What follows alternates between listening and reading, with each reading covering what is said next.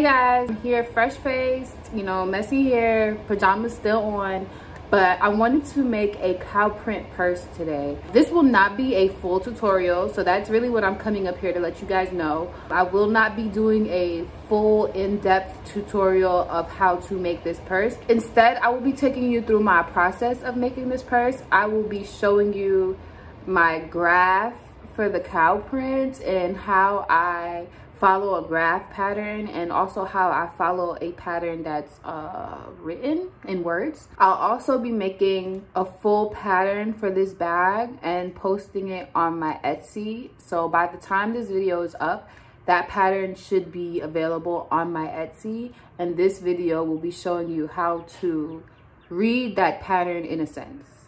So think of this video as more of a crochet with me than a full in-depth tutorial, because it's gonna be more of you watching my process than me explaining every single step. So with that being said, let's get started. So the first thing I did was create this little gauge just to see what the stitches would look like if I used a 4mm hook, and how many stitches it would take to make an inch and how many rows it would take to make an inch. So I made about 12 stitches, and then I get my measuring tape and I literally measure the stitches. So as you can see here, it takes 1, 2, 3, 4 stitches with this hook and this yarn to get an inch. If I used a different size hook or a different brand of yarn, it could possibly change. So you always want to make sure that you create a gauge when you are trying to work on a project that is measurement sensitive. I didn't want my bag to be too big or too small, so I wanted to make sure that I had the correct amount of stitches for the size of bag that I was going for. Anyways, so it takes 4 stitches to make an inch, and it takes about 3 rows to make an inch. So now that I know that, I can calculate how many stitches I'll need to make a bag that is 8 by 6 inches. So now that I know how many stitches and how many rows it takes to make an inch, and I know how many inches I want my bag to be, I want it to be 8 by 6. So since it takes 4 stitches to make an inch when we're going lengthwise on the bag, I am going to multiply 8 by 4, and that is how many stitches I'm going to need to make it 8 inches long. Now for the height, I know that it takes 3 rows for 1 inch in height. So I know it takes 3 rows for 1 inch in height, and I want to make my bag about 6 inches high. So I'm going to multiply 3 by 6, and that is how many rows I'm going to need to achieve that length. That height. So I'm going to need 32 stitches for 8 inches long and 18 rows for 6 inches high. So now we go to Stitch Fiddle, which is my favorite website to make any kind of graphs for crochet. And I'll show you guys how I made this graph for the cow print bag. So I click on Create New. Then I click on Crochet, then I clicked on Crochet with Colors, and then From a Picture. And then on Google, I just got a picture of some cow print. I played around with a couple of them to see which one I liked the best, and this one was my favorite, so that's the one I moved forward with. And then I click Save Chart. So Stitch Fiddle will put that image on this huge chart, but because we know how many rows and how many stitches across we're going to be doing, we can delete all the other rows that don't meet our stitch requirements per se. So I know I need 18 rows as far as height. I'm going to delete these plain rows down here because we don't want those. So I click Edit Chart, and then I delete these rows down here because I don't want any plain white rows. Delete down. And then I find the 18th row. Up here, it'll tell you which row your cursor is on. So we're on 10, and we find 18. Okay, and then from the 19th row, we click and we delete everything above the 18th row. Here, we scroll up and we delete all those rows because we won't be using them. And we also know that we need 32 stitches across. So we find the 32nd stitch, and then from the 33rd, we highlight and delete.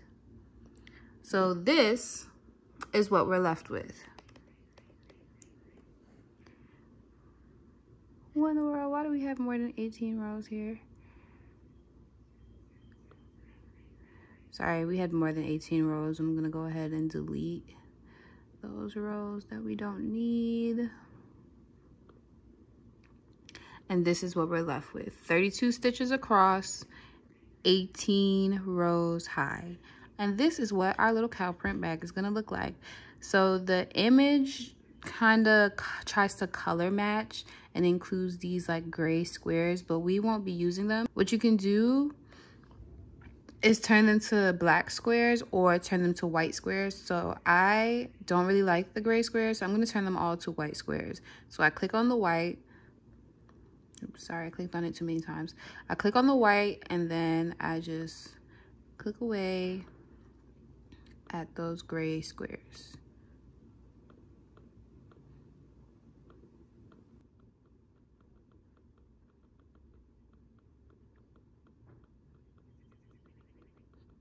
Okay, so that's how I create my graph for the cow print pattern.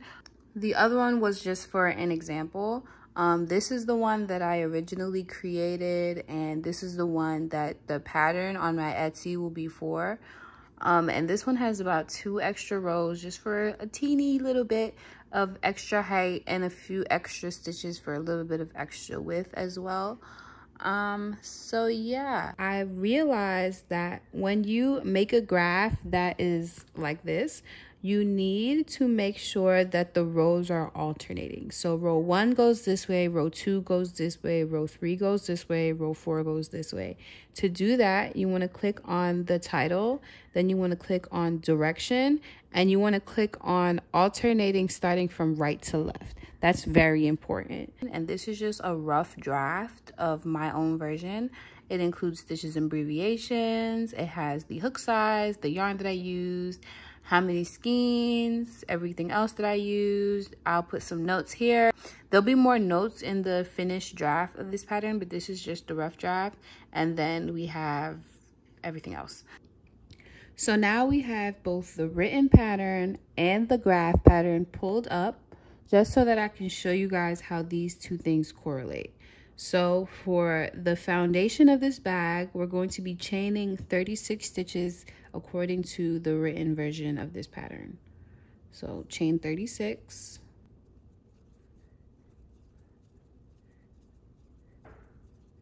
Okay, now we have 36 chains. So the first color we're going to be starting with is black. So we're going to get our black yarn and we're going to switch colors. I'll be starting with some scraps that I have from a project that I just finished. So we're going to be switching colors. So I'm going to yarn over with our old color, go into the stitch, yarn over with the new color, pull up, then yarn over and pull through with the new color. I'm also going to be tucking the old color along the way. I do have a video that shows you how to tuck the colors instead of having a whole bunch of ends to weave in.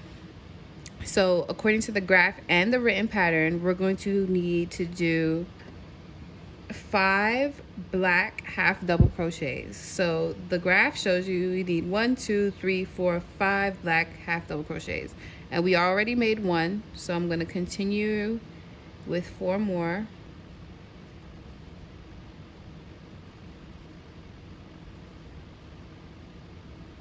Okay, I'm back. So for row 2, we're going to start off with 5 black half double crochets.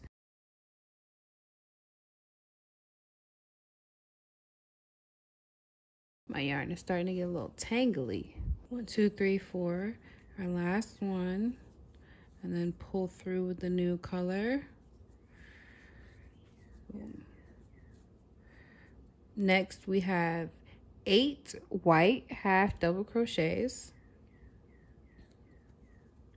So next we have 3 white half double crochets, and I've already done 1, 2, and on the last one we switch colors and pull through with the black. Boom. Then we have 15 black half double crochets.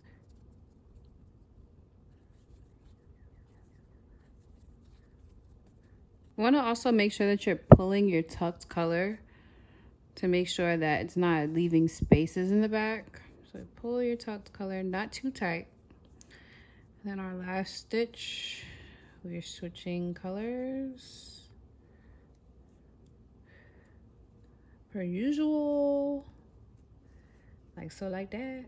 And then we have 7 white half double crochets, so we continue,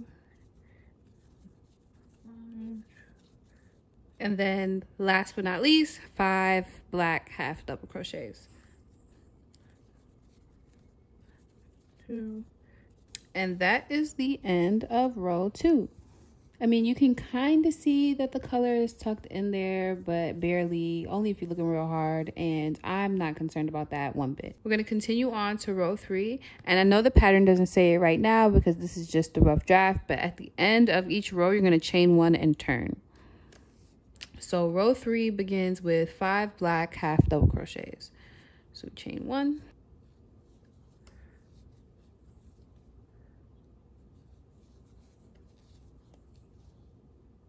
Next, we have 7 white double crochets. So 1, 2, 3. Now, I think you guys should be getting the hang of what we're doing here. So after we finish with the 7 white half double crochets, we do 14 black, 3 white, 6 black, chain 1, turn, and then continue. I'm not going to be explaining every single row because this is just going to make this video way too long. So I'm just going to, you know, commence with the crochet with me and, you know, have y'all sit here and watch me crochet this cow print bag.